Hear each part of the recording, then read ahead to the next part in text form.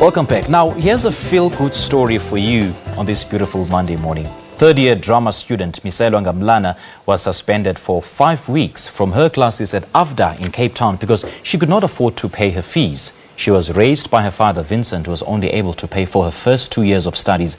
Miselo's friend, Luntu, discovered crowdfunding platform BackaBuddy.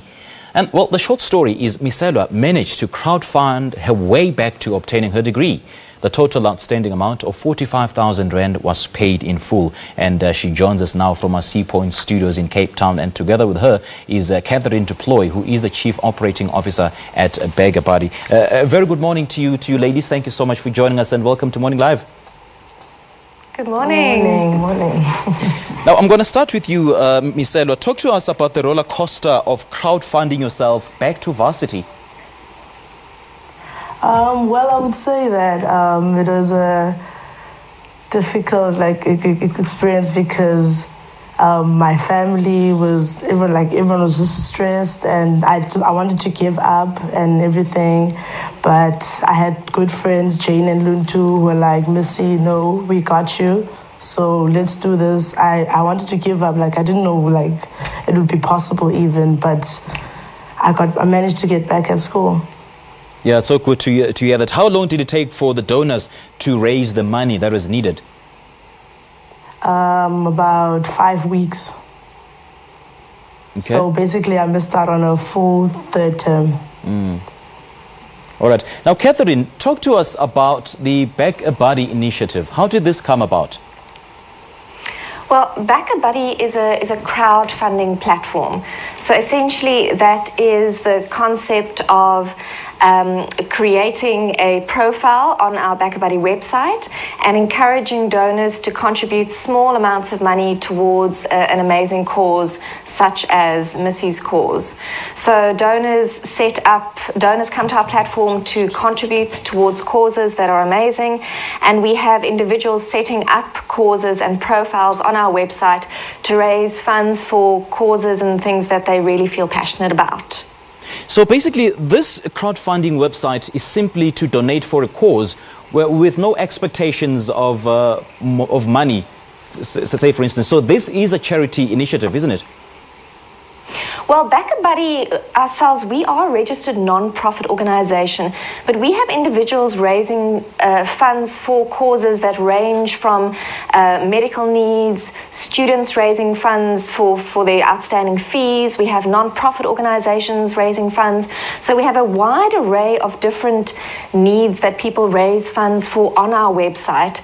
But what BackaBuddy has done is that oftentimes we manage the funds that are raised.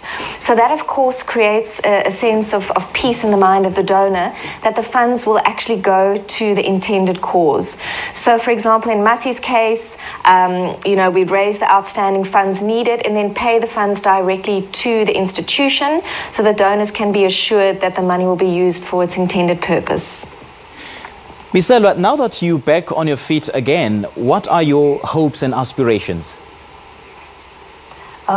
Basically to give back, of course, to black communities, because it's really not easy out there, and I know a few students also experiencing the same situation as I am, and my friends Luntu and Jane, we also want to push, go into this, push more and fund other, be able to help out other students too, because it's really not a nice situation to be in.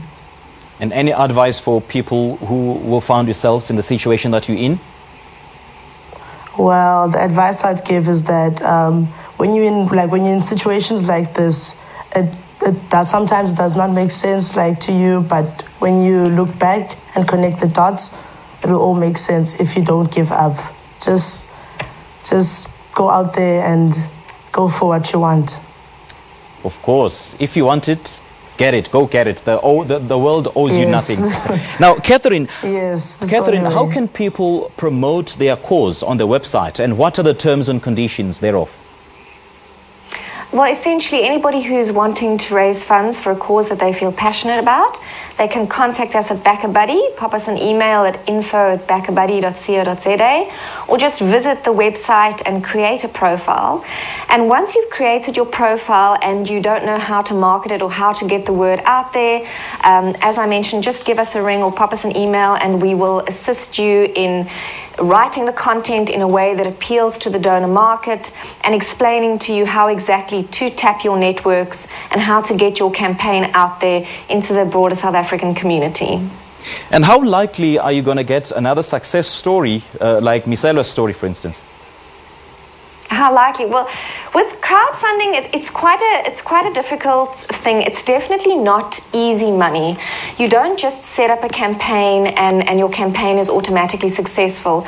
Often what makes the campaign stand out in terms of their ability to succeed or not is if they have a champion.